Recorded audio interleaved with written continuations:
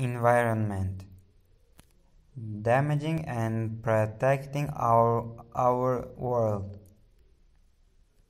Animals vs artifacts which are more diverse. Our count of living species remains incomplete. In the 250 plus years since Carl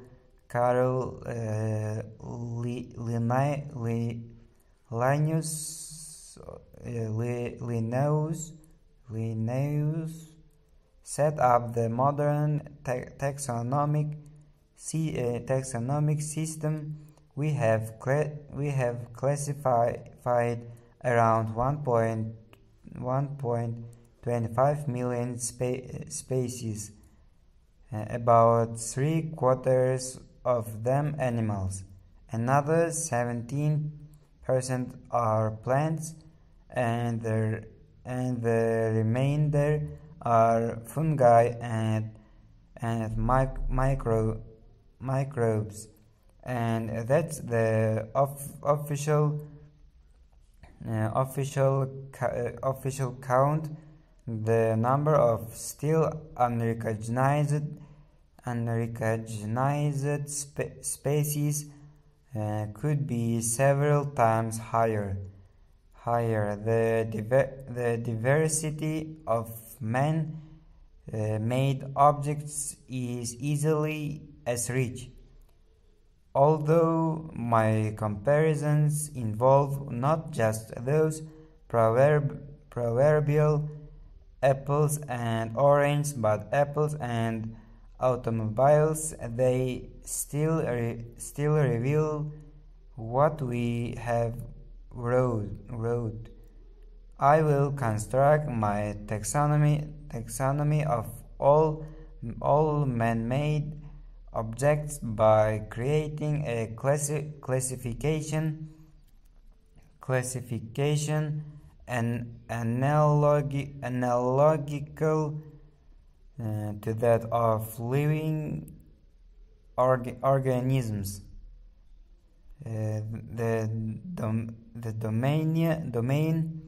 The domain of all human designs is equivalent to the eukarya.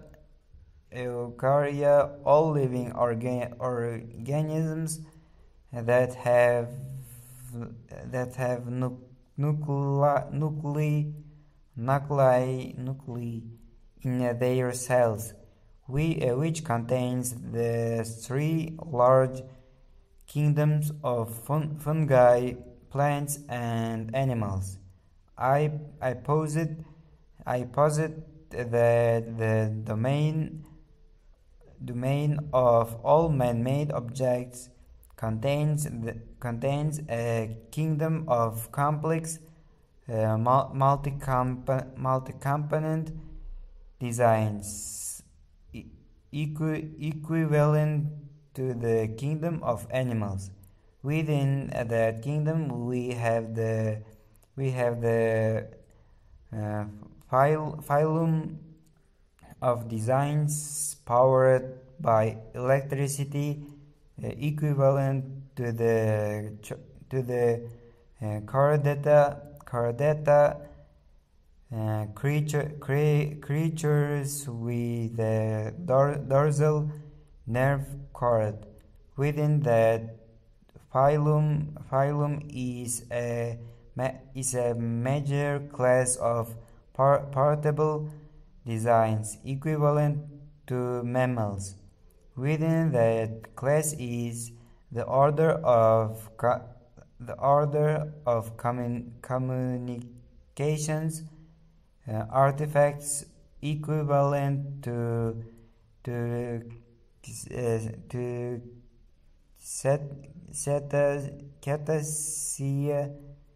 Cetacea, the class of whales, dolphins, and porpoises, and it contains the family of phones equivalent to Delphinidae,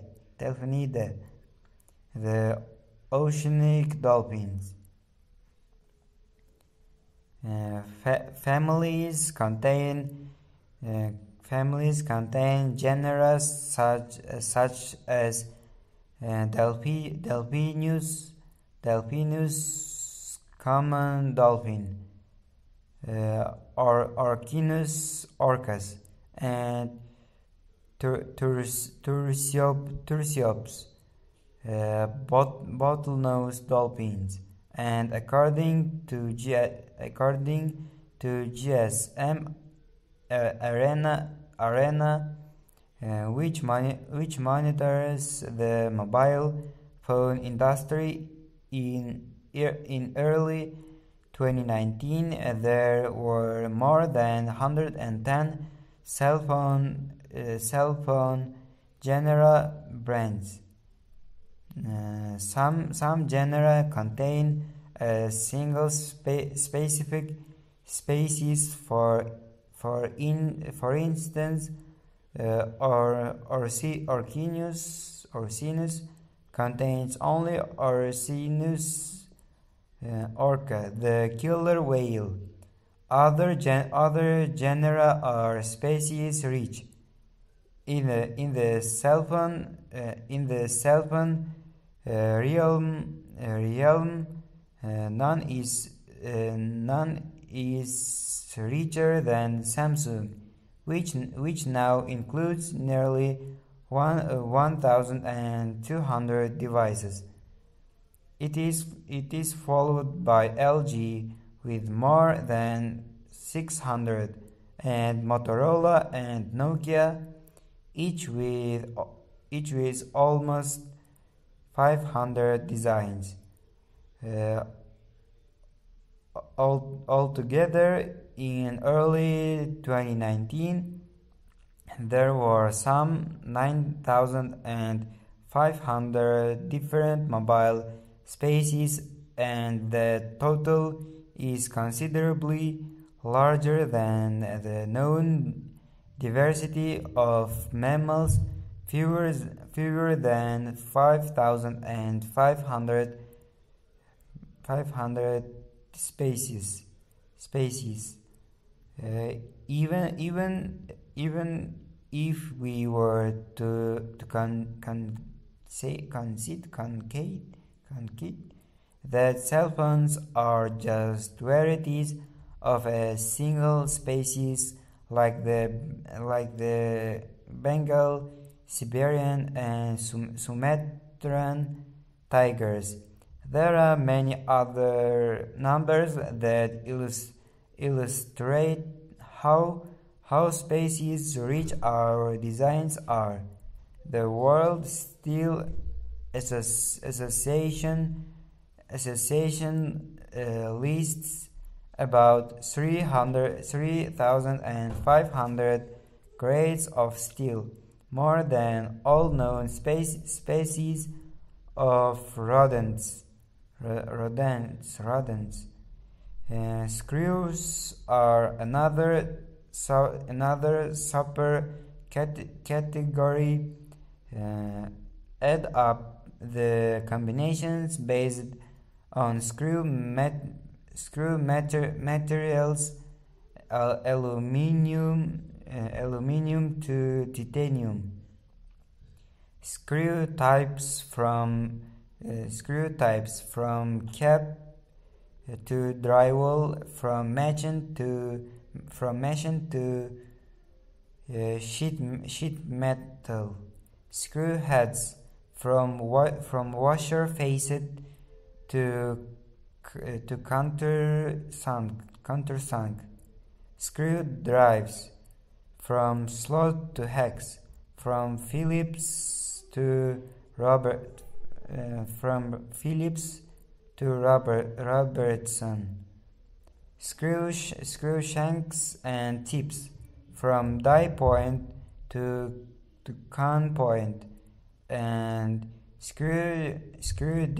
dimensions in metric and other units, and you end up with many millions of possible screw species.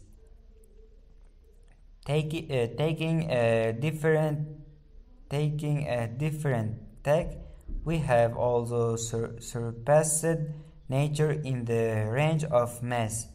The smallest land mammal, the Etruscan shrew, weighs as little as 1.3 grams, whereas the largest, the African elephant, averages about 5 tons. That's a range of 6 orders of magnitude. Mass-produced cell phone vibrator motors match the shrew's weight, while the largest centrifugal compressors driven by electric motors weigh around 50 tons for a range of 7 orders of magnitude. The smallest bird, the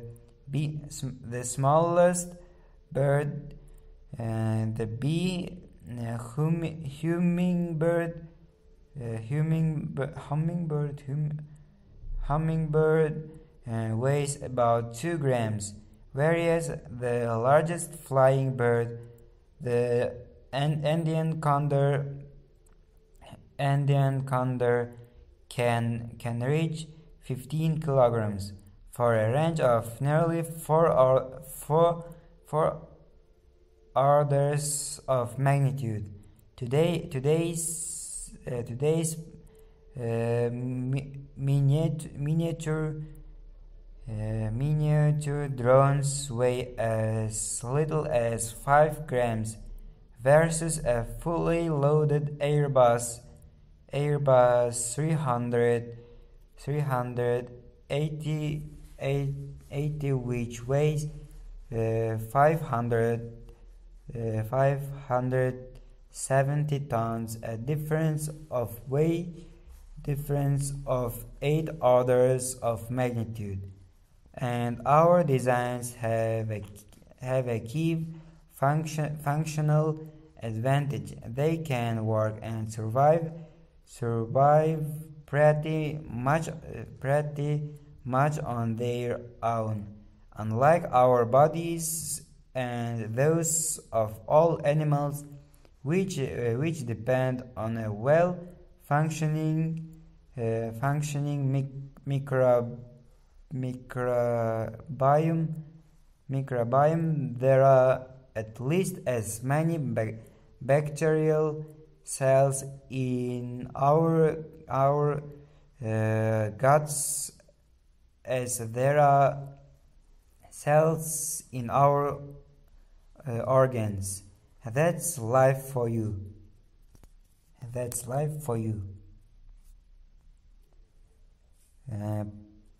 Planet of the cows. The planet of the cows. For years, I have tried to imagine how Earth would appear to a comprehensive and discerning probe dispatched by wonderfully sapient extraterrestrials. Of course, the probe would immediately conclude, after counting all organisms, that most individuals are either either microscopic bacteria,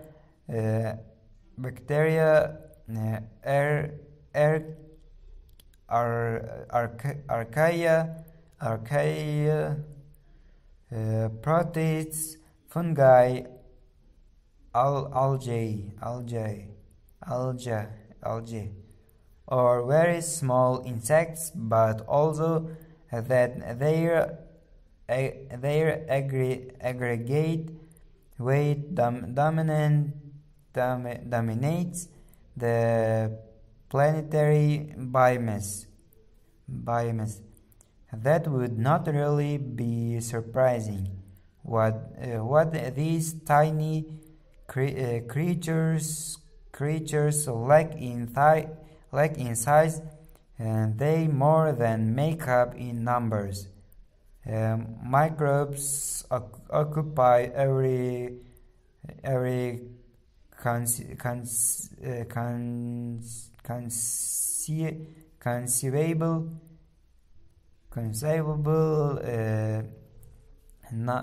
niche of the biosphere, including many extreme environments. Bacteria account for about 90% of the human body's living cells and as much as 3% of its total weight. What would be surprising, however, is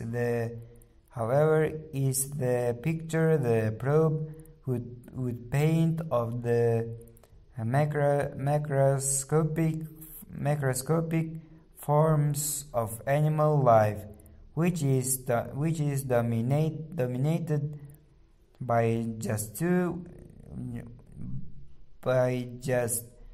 vertebrates: cattle, Bos taurus, and humans, Homo sapiens, in that order. Unlike the extraterrestrial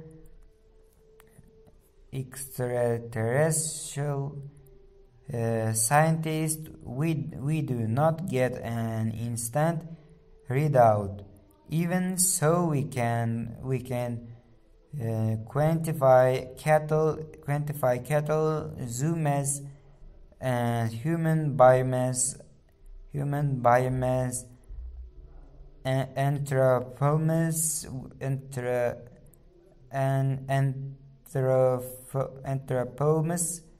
with a fair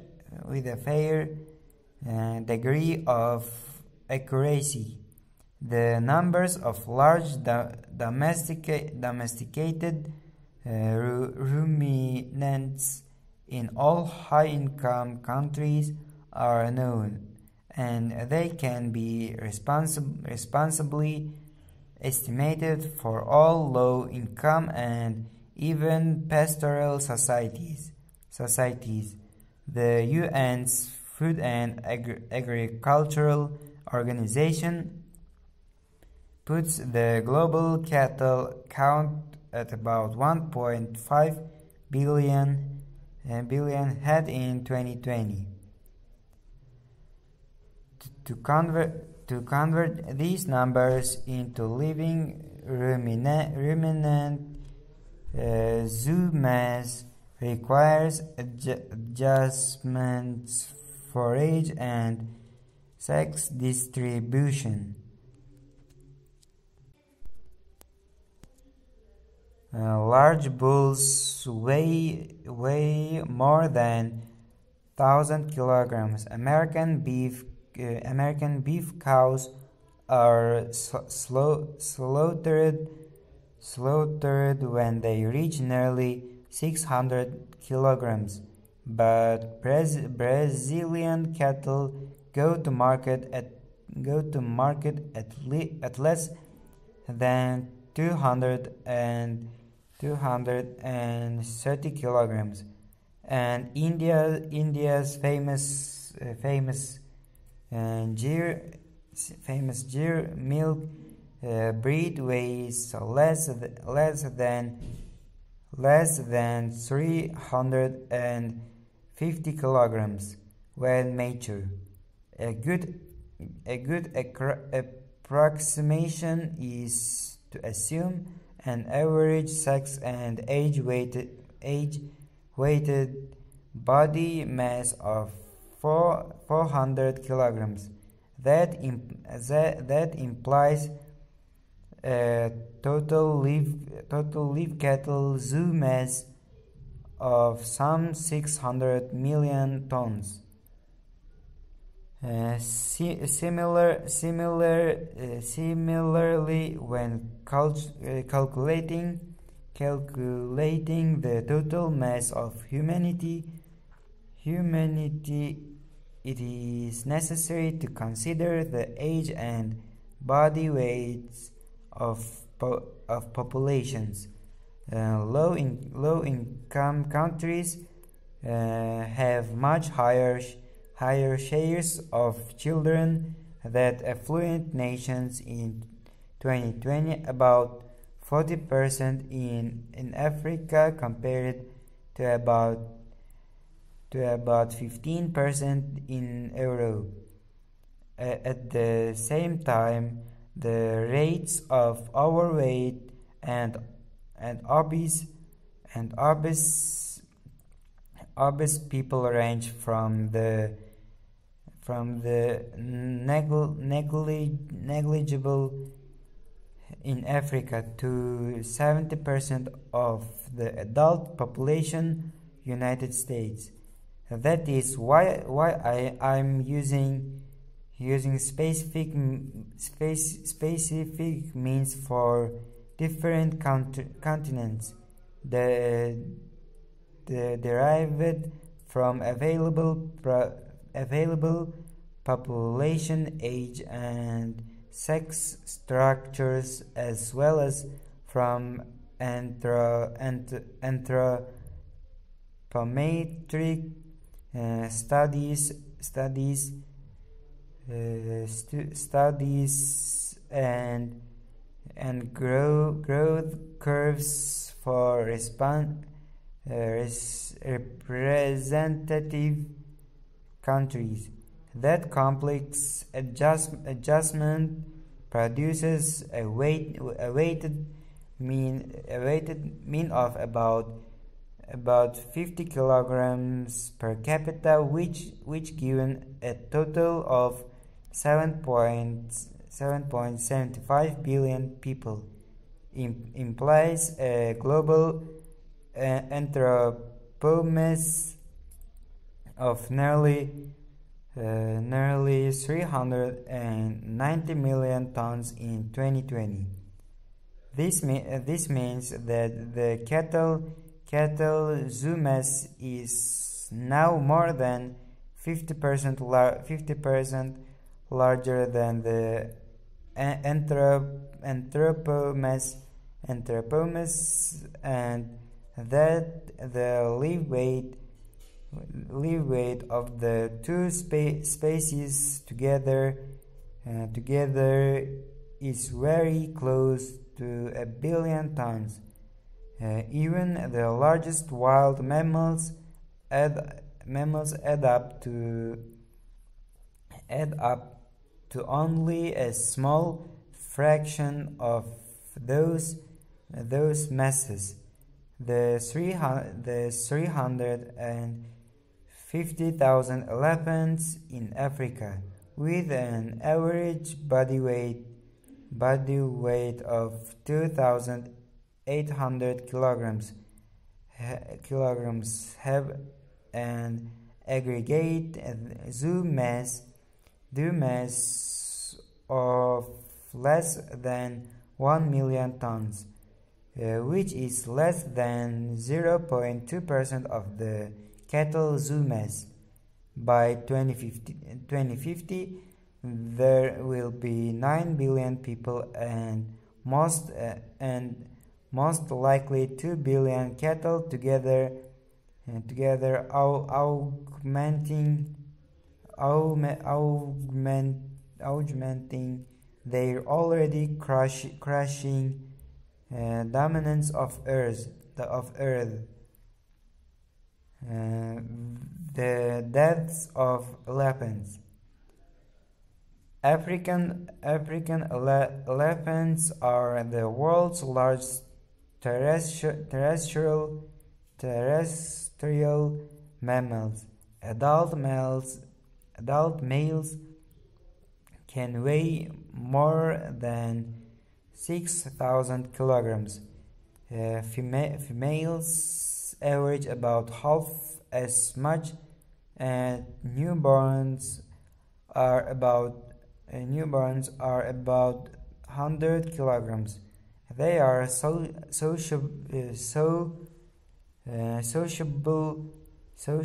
intelligent, proverbially capacious in memory, and eerily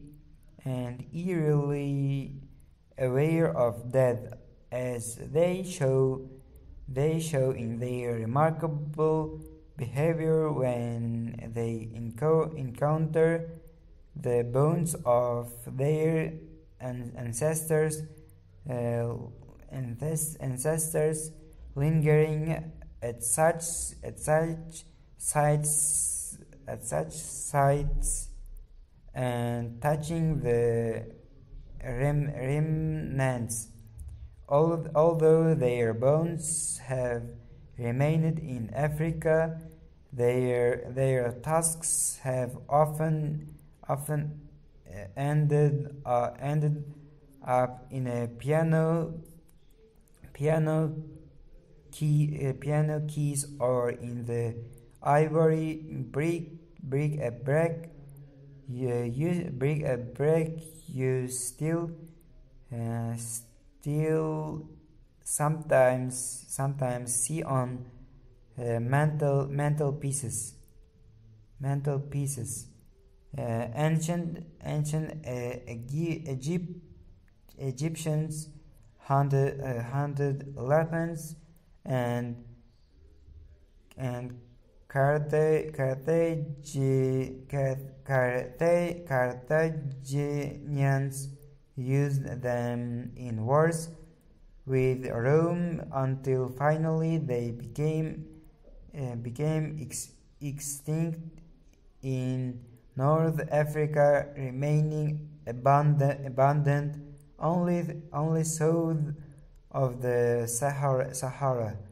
The best available estimate of the continent's maximum carrying capacity, including smaller size forest elephants, was about 27 million animals at the beginning of the 19th century. Their actual number might have been closer to 20 million. Today, though, there are well under a million. Reconstructions of the post-ivory trade indicate a fairly steady flow of around 100 tons per year until about 1860, and then a fivefold rise just after 1900. The trade plunged during the First World War, and then rose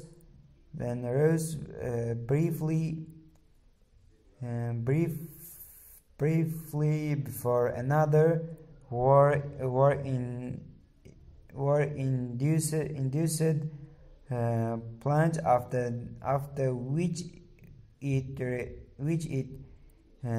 resumed its rise, peaking at more than 900 tons a year by the late 1980s.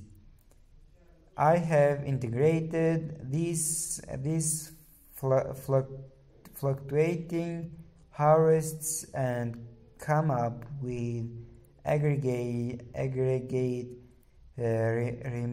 removals of 55,000 tons of ivory during the 19th century and at least 40,000 tons during the 20th century. The latter mass translates into the slaughter of at least 12 million elephants.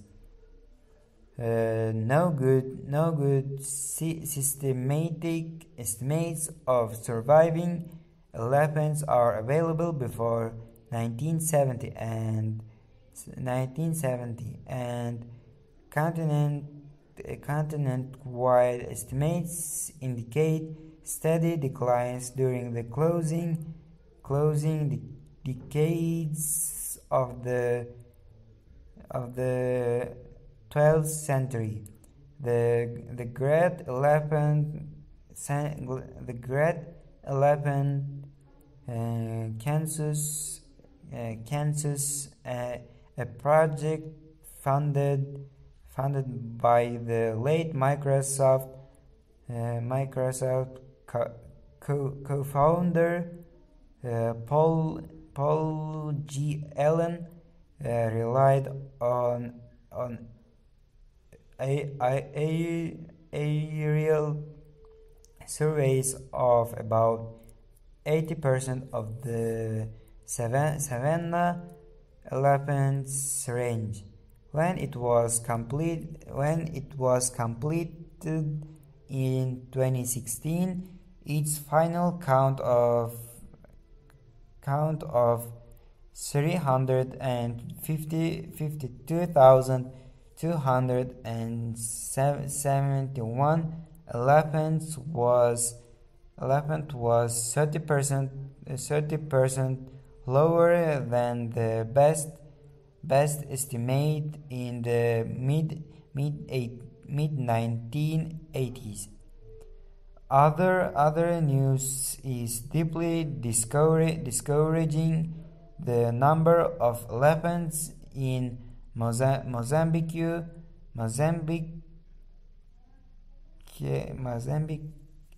was halved between 2009 and 2014 to 10,000, and during the same 5 years more than 85,000 Tanzanian elephants were killed, their total dropping from nearly 110,000 to just 43,000. The difference is accounted for by an annual 5% birth rate. A new DNA analysis of large ivory seizures made between 1996 and 2014 have traced some 85% of the illegal killing to East Africa, above all in the Selous game reserve in southeastern Tanzania, the Nyasa reserve in northern Mozambique, and more recently also in central Tanzania. Most of the blame has rested the China's continuing demand for ivory, much of which gets turned into elaborately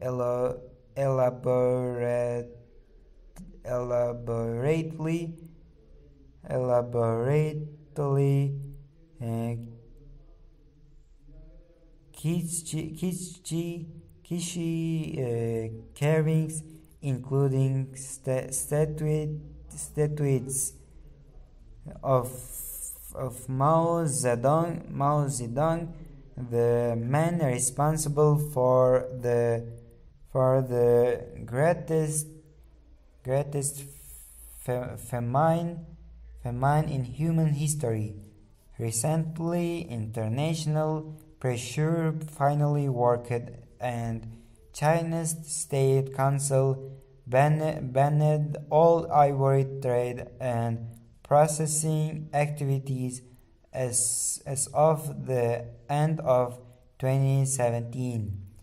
This has had some positive effects, but Chinese tourists continue to buy ivory objects when they travel to neighboring countries. And if the slaughter were to stop, some African regions might face a new problem evident for years in parts of South Africa. A surfeit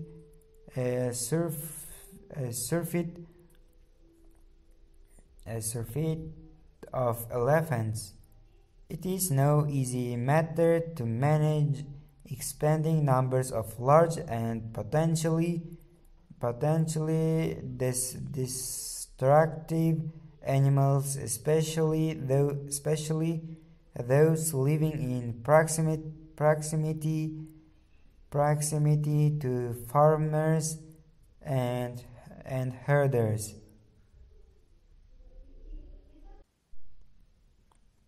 Why calls for the Anthropocene's era may be premature. Many historians and scientists argue that we are living in the Anthropocene, a new epoch characterized by human control of the biosphere. In May 2019, the Anthropocene working group formally voted to recognize this new geologic epoch, and its proposal will be considered by the International Commission on Stratigraphy that governs epoch naming. My reaction echoing the Romans' festinal land. Make haste slowly. To be quite clear, there is no doubt about the pervasiveness of our interference in global biogeochemical cycles and the loss of biodiversity attributable to human actions. The mass dumping of our wastes, the larger scale deforestation and accelerated erosion of soils, the global extent of pollution generated by farming, cities, industries, and transportation. In combination, these man-made impacts are unprecedented and of a scale that may well imperil the future of our species. But is our control of the planet's fate really so complete? There is plenty of counter evidence, fundamental variables that make life on Earth possible. The thermonuclear reactions that power the sun suffusing the planet with radiation. The planet's shape rotation tilt the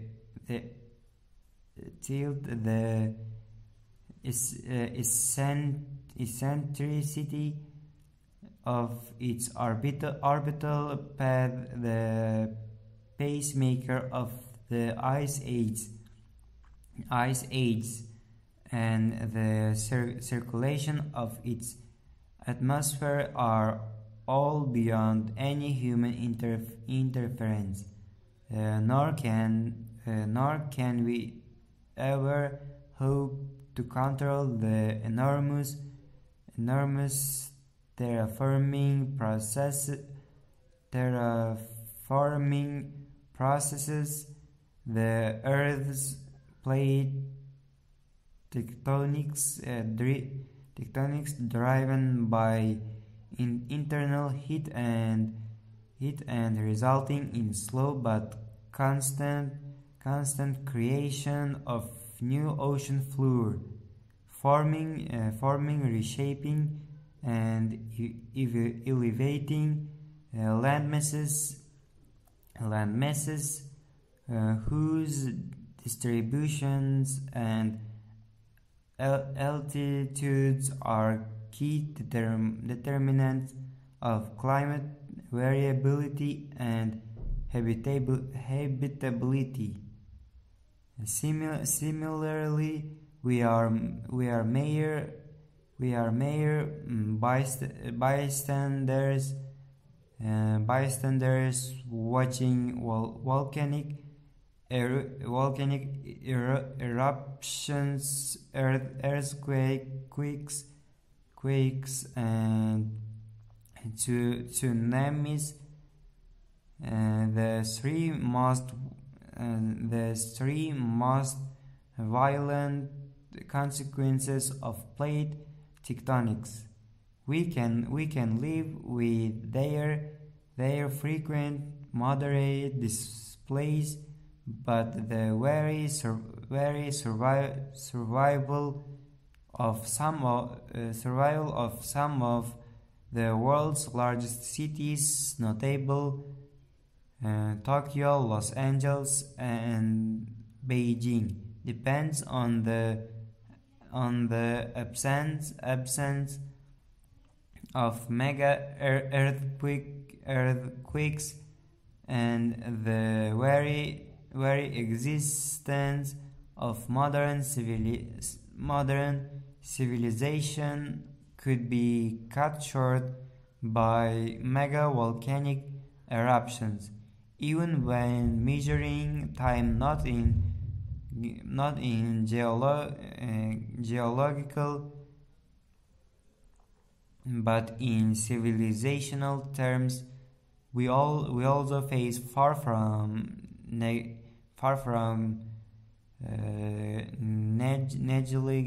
negligible threats from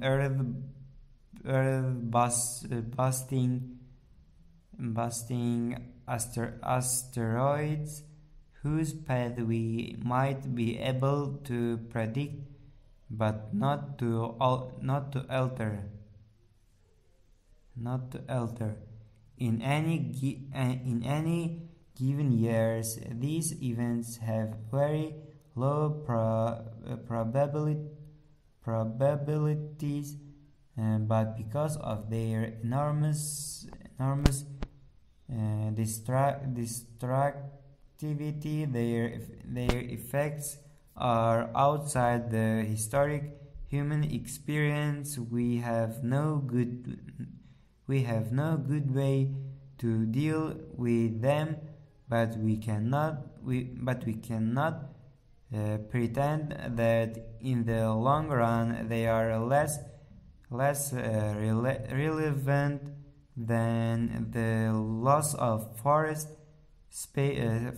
species or the combustion of fossil fuels. Besides, why rush to elevate ourselves into the creators of a new geological era instead of waiting a bit to see how long the experiment conducted by Homo sapiens can last. Each of the 6 elapsed epochs of the Cenozoic era, from the beginning of the Paleocene 66 million years ago to the beginning of the Holocene 11,700 years ago, lasted at least 2.5 million years, including the previous to the Pliocene and the Pleistocene, and we are now less than 12,000 years into the Holocene. If there is in fact an Anthropocene, it may date no further back than 8,000 years, counting since the beginning of settled agriculture, or 150 years, counting from the takeoff of fossil fuel combustion. Should we manage to be around for another 10,000 years, a trivial spell for science fiction readers and eternity for modern high energy civilization, we should congratulate ourselves by naming the era shaped by our actions. But in the meantime, let us wait before we determine that our mark on the planet is anything more than a modest micro layer in the geologic records. Concrete facts. Ancient Romans invented concrete, a mixture of aggregate sand, crushed stone, water, and bonding agent. And they called it opus cementitium, and this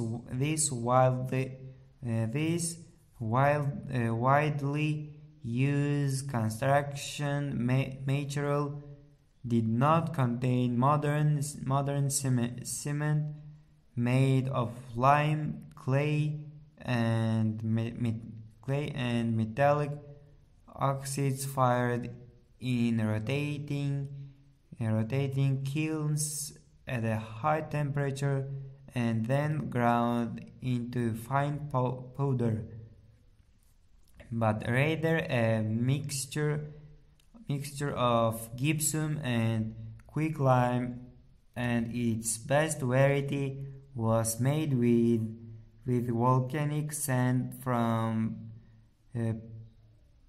Puteoli near Mount Vesuvius. Its addition produced an outstanding material fit for massive vaults, Rome's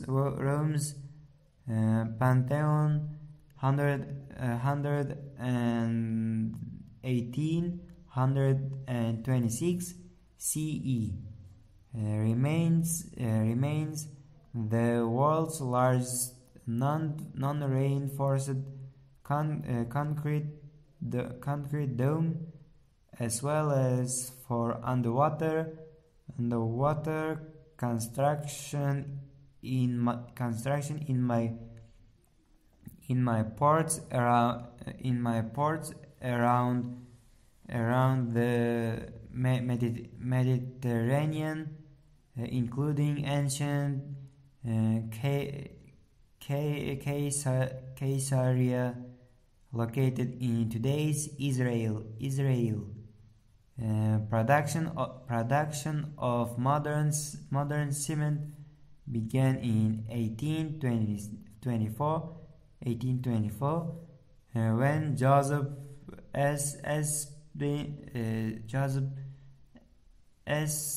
Dean patented his firing of limestone and clay at high temperatures, transformation of alumina and silica materials into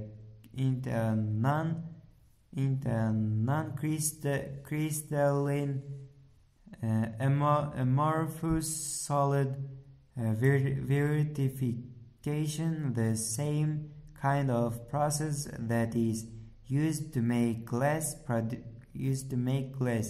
produces small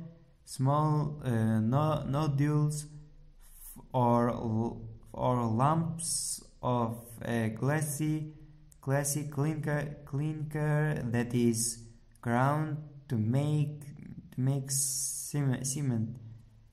Cement is then mixed with water, 10-15% of the final mass, and aggregate sand and gravel, making up 60-75% of the total mass, to produce concrete, formable material that is strong under compression but weak in tension. Weakness in tension can be reduced by reinforcement with steel. The first attempts to do that took place in France in the early 1860s, but the technique only took off during the 1880s. The 20th century was the era of reinforced concrete. In 1903,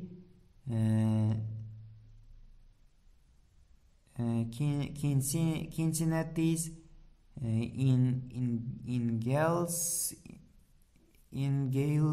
Ingalls building became the world's first reinforced steel skyscraper.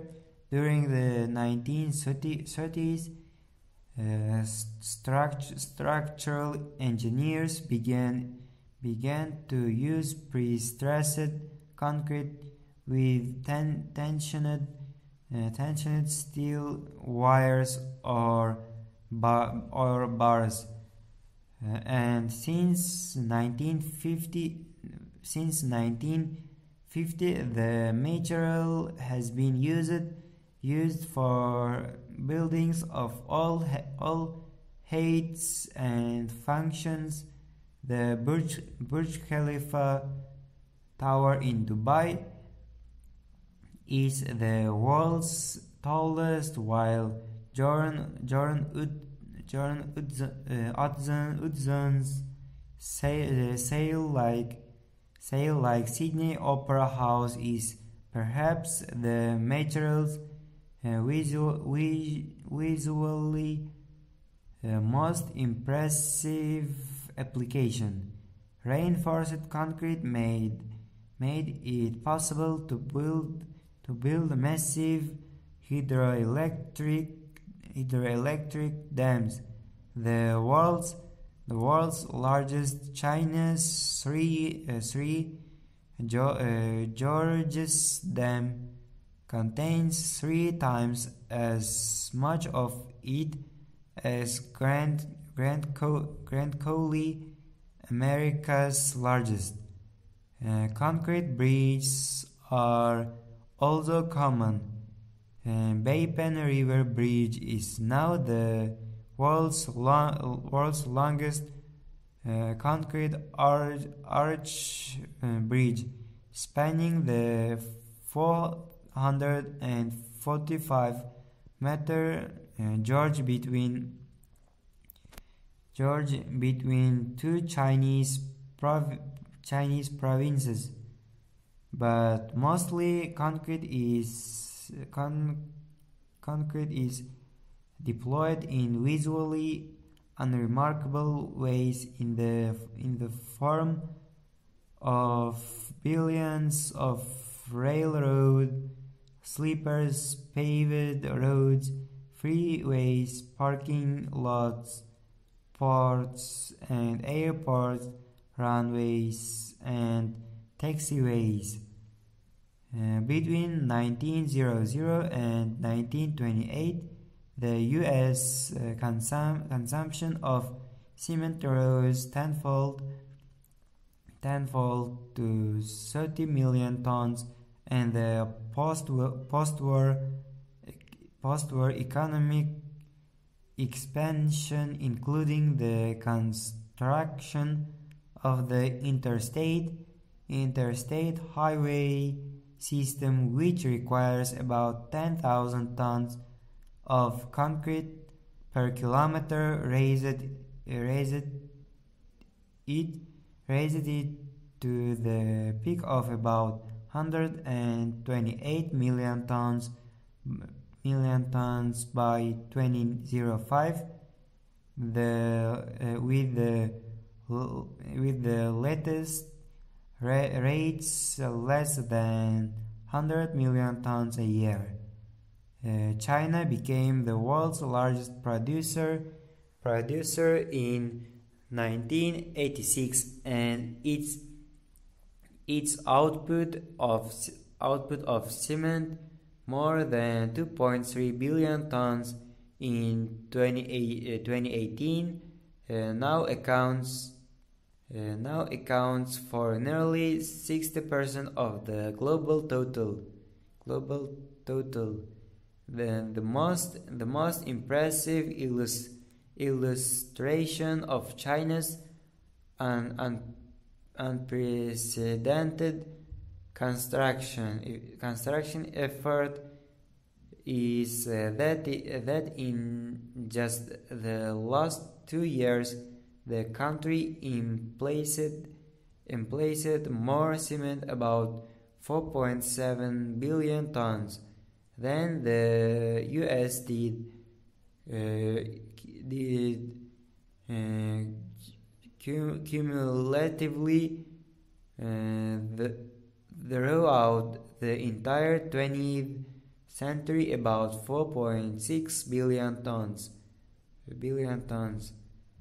But concrete is not an everlasting material, and the Pantheon's extraordinary longevity is a rare exception.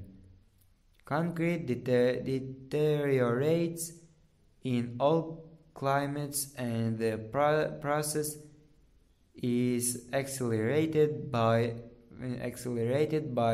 factors ranging from acid deposition to vibration, and from structural overloading to cell-induced corrosion, and in warm and humid environments algal growth blackens the exposed surfaces. As a result, the post-1950 planet-wide concretization has produced tens of billions of tons of material that will have to be either replaced or destroyed or simply abandoned in the coming decades. The material's environmental impact is another worry. Air pollution, fine dust from cement production can be captured by fabric filters, but the industry burning such inferior fuels as low quality coal and petroleum coke remains a significant source of carbon dioxide, emitting roughly a ton of the gas per ton of cement. For comparison, producing a ton of steel is associated with emissions of about 1.8 tons of CO2. Production of cement now accounts for about 5% of global CO2 emissions from fossil fuels, but its carbon footprint can be lowered by a variety of measures. Old concrete can be recycled, and the crushed material can be reused in construction.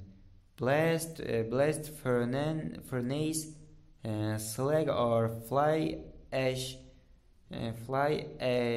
captured in coal-fired power plants can replace some of the cement in mixing concrete. And there are also several new low carbon or no carbon cement making processes, but these alternatives will be making only small annual dents in a global output that is now surpassing 4 billion tons.